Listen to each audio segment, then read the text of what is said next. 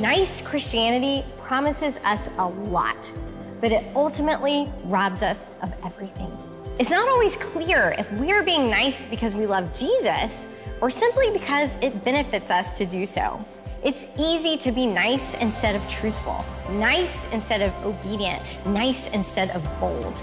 So don't settle for it. Don't settle for an easy faith that changes nothing at all. God has called you to more. He has designed you for more. He has purposed you for more. It didn't always look like a Christian life maybe could look because I wasn't really growing in my walk with the Lord. I was trying to show and be Jesus to everybody, but I was neglecting him.